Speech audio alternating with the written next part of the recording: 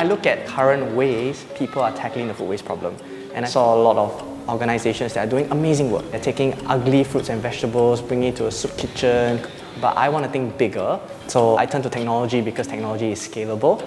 I could implement and deploy that solution across the globe.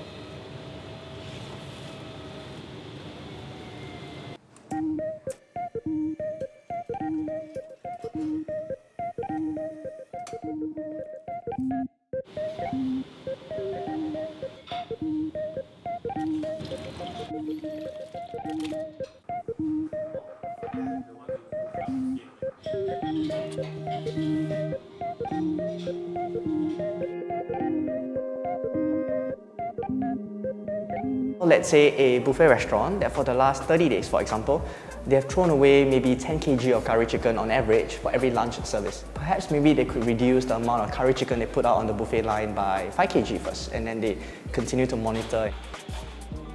We consumers pay like $80, $90, and we do expect a full buffet line. The worst thing for them would be to have food on the buffet line run out. They tend to overproduce to play it safe. And obviously that results in a lot of unnecessary waste.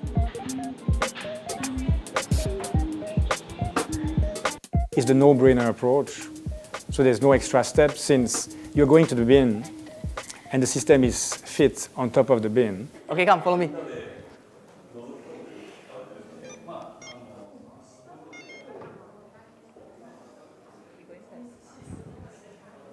I couldn't wrap my head around and reconcile the fact that we could be throwing away so much good food as a country, yet as many as 1 in 10 struggle from food insecurity. I started Good for Food when I was still a full-time finance student. I could remember I was in modules on portfolio management, looking at spreadsheets, and all I could think about was how am I going to help hoteliers manage their food waste.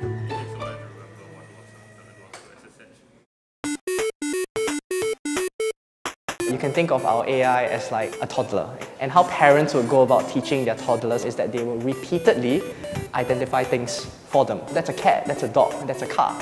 And they will tell their toddlers like say 10, 20 times. So in the same way, we also train our AI. This is curry chicken, this is roast beef, this is long beans, so on and so forth, to a point where it's able to identify it by itself.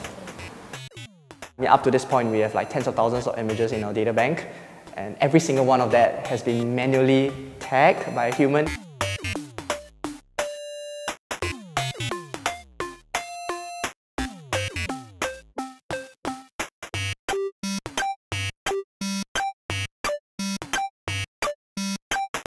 So this right here, if you want to take a look, this is going to a hotel later today.